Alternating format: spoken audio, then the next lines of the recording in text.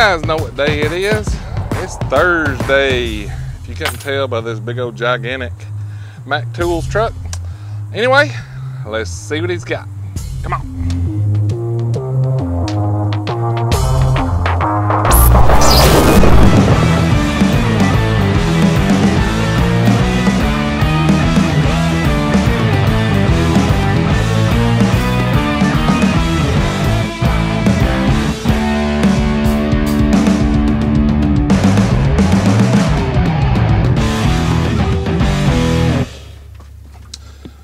Man, it's Thursday all day.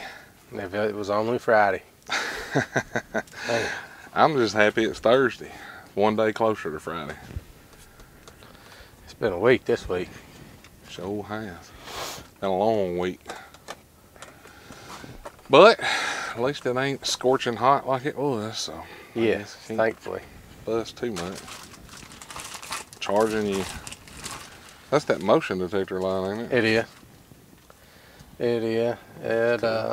Last week I didn't have any lights in the back, so I had work lights set up everywhere.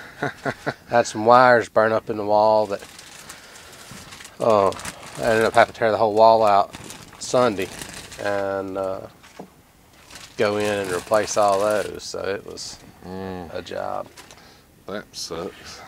So. Oh yeah. Everybody's coming on last week. What'd you do? Not pay the power bill? I wish it was that simple. Saving that diesel fuel. Well, you got plenty of chargers up here, looks like. Yeah, got in a bunch of new battery stuff. Stuff finally starting to come in again. We'd had a lot on back order and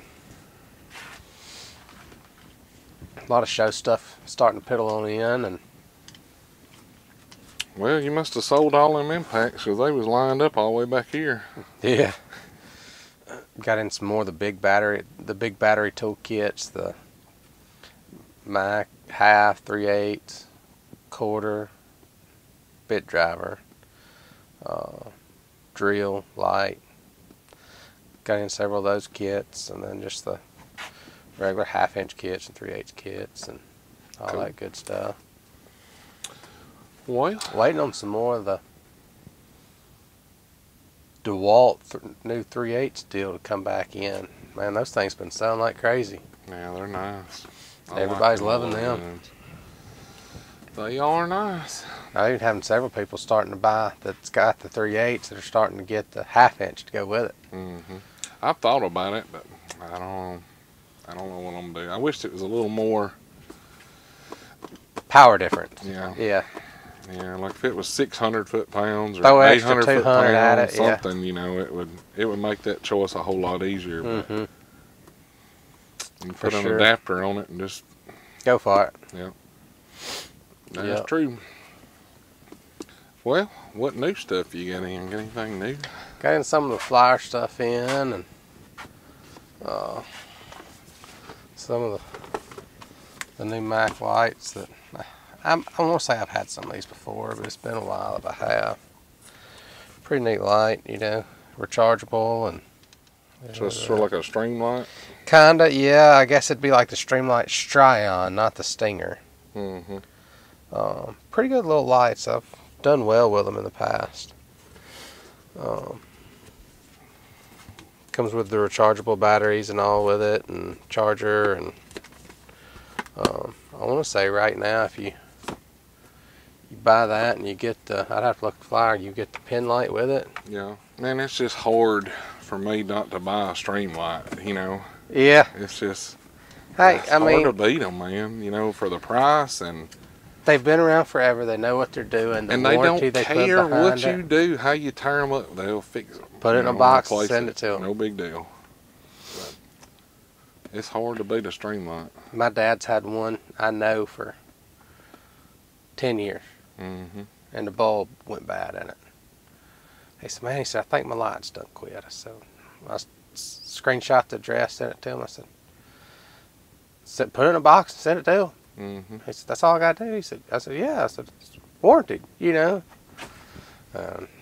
He called me about, it was probably 3-4 weeks later. He called me one day and he's like, can you believe they sent me that light back and didn't charge me nothing? It's like, I told you, it's warranty. Yep. They said, I just can't believe it. I've had that thing for 10 years. It's hard to believe that they could, even like the little $30 AA ones. Like, man. You know, and I know a lot of guys that had rather have those than the, the rechargeable ones. They're so much lighter. Me, I'd rather have the rechargeable one. It's brighter, too. But, that's what they like. And, like, the first stream light that I had was blue, and it didn't have any paint left on it. Like, it done wore off completely silver, and the tail switch wasn't working in it. Mm-hmm. So I get on the Snap-on truck one day, because I'd bought it from him. I said, man, my light, like, you could bang it, and sometimes it'd come on, And he just reached up there and handed me a brand new one off the rack, I was like, here you go. Yeah. Like, wow. Pretty good. He didn't even try to swap the tail piece out. He's the like, cap on it or nothing? I'll just send it back. It'll be all right. They'll give me another one. Yeah. I was like, well, can't beat that. I don't know if we've ever showed one of these or not. I got one of those in the other day. I've had a guy been asking for one, so I ordered one in. I know everybody's familiar with all the power probe stuff, but it's good stuff too. If you're dealing with the trailer lights or 18-wheeler trailers or anything like that where you got a lot of long wire runs, I mean, and I got people that use them in the automotive side of it too, but when you can hook that to your power source and get into the right wire that you need and just take your little deal and follow down through there. Yeah. I've got the power probe kit. They come out with one that's got that in the box with it. Man, it's nice, just because it'll have an arrow showing you where the short is. Like, and when you get to it, it's like, right here it is. And that thing it's really nice. Whenever you trying to find that short and breaking the wire, it's especially when you got a long run to go and don't want to have to peel wire loom. And I've always said if a guy does electrical work, he needs to have a good meter, a power probe. He needs to have the a guy named Dan that invented it, but it tests the entire circuit under load. And like you may test a wire and you got 12 volts there, but when you put a load on it, it won't carry it. Right. And I can't remember what that thing is called, because they got like the real brand that he invented. That's the name of it. Like the Load Pro deal? Load Pro is what it is. Yeah, I've sold several of those. Which I've got the generic. Well, I mean, I think he makes them, but it was sold through Napa instead of with his name on it. Right. But, man, those things they're nice. So we had a Cherokee in there. We was working on 12 volts, but it would not carry the headlights, and it ended up being like the wire was broke, and it must have just been a few strands that was connecting. Enough to checked it with a test light. Show voltage. Like, all right, I got power. Yeah. Well, then you're like, okay, it's our ground. So then you check your ground side, and you're like, oh, wait a minute, what's going on here? And then we put the load probe on it, and it's like, okay, it can't carry the load, so we had to, replace the wire in it. But man, that thing is very, very handy. Yeah. We did a video on it showing how easy it is to work. There's a lot of good comments on it. I'll put a card up there at the top, and that way you guys can see it if you hadn't. But it's a pretty cool tool. Talk to your tool guy and get one of them, and save yourself a lot of trouble. I've sold several of those at truck shops. I've never really sold many of them on the automotive side of it. But. Yeah. Reefer door switches are bad too. Like the ones that turn the light on if the doors are open, and I don't know if it's because of the temperature or if it's because of maybe the long span. It's a lot of chance of getting damage from the back of a reefer all the way to the front. But it seems like you'd have a lot of trouble with the wiring in the reefer door switches, and that would tell you if it's good. Cold and the moisture build up in it or something. That'd tell you if it's good from the front of the trailer to the back. And a lot of times, you'd put that on there and be like, oh, we got, it's good. And it ended up being a sticks, the switch sticking or just corrosion on it, from the negative 32 degrees up to 90 when they park it with the doors open or whatever, but it's a very valuable tool. Y'all struggling to get product? It's gotten slow again. Yeah, it sucks. I seen where GM's talking about having to back off production of all their trucks and stuff because they're having trouble with chips. And then Peterbilt, or PACCAR Industries, Peterbilt in Kenworth is canceling orders because they can't get enough parts to build a complete truck. I believe it. So that sucks. I believe it. They want to go over there and ramp China up, ain't they? Something. I don't know. That's bad. America falls because China's struggling. Try keeping everybody taken care of best we can. And how's your RBRT stuff? Is it staying pretty strong? Yeah. Yeah. Keeping up with it? Yeah. That's good. There's a couple that I'm waiting to come in. Just some odd and end stuff, but with RBRT, there's so many different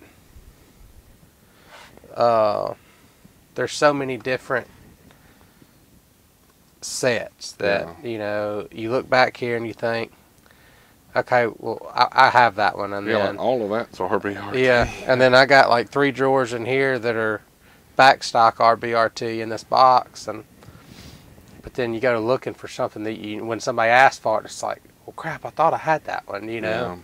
Or, well, I got 2 more left, I don't need to reorder that one, and then you don't have it. So it's they got a lot of different kits, and some of them's pretty close. It's just right. They added some medium size or longer bits or whatever. Yeah. But I had a guy message me asking about them. I'm like, dude, they're well worth the money. Like, don't hesitate. I know it sucks paying that much up front, but they're worth the money. Like, just use them instead of your regular Torx or your regular Hex, and it'll save you a lot of trouble going forward. I said, I've already proved that they work. If it can be taken out, they work where everything else will fail. I said, now, if you got cheap Chinese screws, like I did a video where they couldn't take them out of a planer we was working on, but it was the screws' fault. It was cheap Chinese screws, and like it ripped the guts out of it. But it wasn't RBRT's fault. It was the screws wouldn't. It was just soft metal, So if they can come out, they'll get them out. It'll get them out or break them off, one of the two. I'm starting now to where, as the RBRT stuff's starting to get more known, having a lot more maintenance departments call and ask for it. Yeah, I can see that. Whether it's furniture plant maintenance or right. Industrial maintenance or things like that, it's starting to be more of a known item other than just the mechanical field. And I can definitely see, because dude, it sucks. When you strip out a Torx or Allen, it sucks.